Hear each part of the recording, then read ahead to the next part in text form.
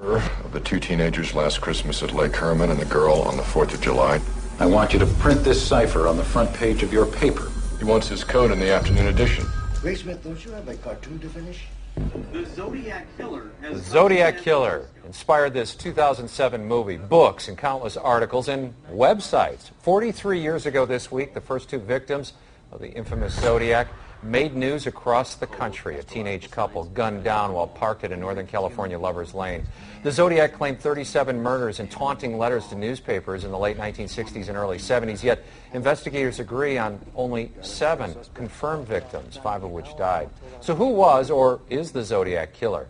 There were suspects, but no one was ever charged. It's a question St. Louis professor Thomas Horan would like to answer in this new year, and he joins us to discuss his research. Good morning. Good morning, John. Thanks for having me. Thomas, first of all, tell us, you're in the business school, correct? You teach business classes? Well, I'm in the English department. Okay. I teach business writing, and I also teach composition and literature at a couple of other colleges part-time. So this started out, you were looking at the Zodiac Killer years ago and thinking, I'm gonna try to debunk all this as maybe a series of killers, and you didn't believe in it, that there was one person. Well, actually, I started studying the letters as literature.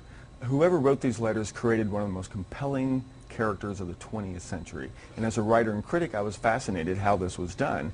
As I studied the letters in great detail and the contents of the letters, and I had a chance to see some case information that's not been widely published, I came to the conclusion that the letters were probably a hoax. Some of the investigators at the time also thought so.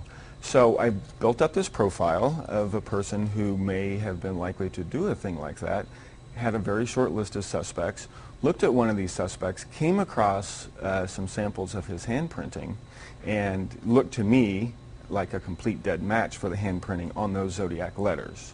I looked a little further, found what looks like corroborating evidence. I've turned this over to investigators in the Bay Area.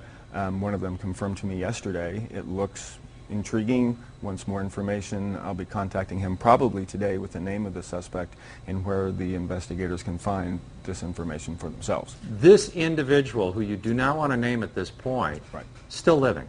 As far as I know, this person's still alive. This person would be, what, in their 70s now? This person would be close to 80. And a very intelligent person in a very sadistic way? I think that this person probably had an accomplice, and between the two of them, very expert storytelling for sure. Again, this is one of the most fascinating people we've ever heard of.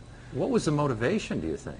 That I hate to speculate on. Okay. I think that investigators, because this person's still alive, if there is a connection, we'll be able to give them a lot more information as to why this may have been done. Because many times they do these types of things because in their warped sense of the world, they want to show how smart they are. Exactly. And they want to show how much ahead of the police and the public they are. Well, and to keep, and all writers dream of keeping 1 million people on the edge of their seats, and these people apparently did this. Even if this person is guilty, or the person who wrote the letters was guilty of some of these murders, they still managed to keep everybody on the edge of their seats for over 40 years now. Yeah, for a long time, one name was brought up. It was Arthur Lee Allen. He died back in 1992. He was a primary suspect, but you know, he cleared all of the charges. I mean, there weren't even charges, all of the investigation.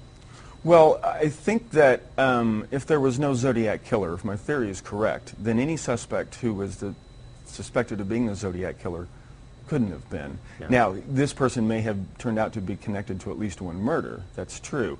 But handprinting, fingerprints, and Saliva, DNA, yeah. Right, all cleared Mr. Allen. It does seem as though he liked people to think he was a Zodiac suspect. And who knows?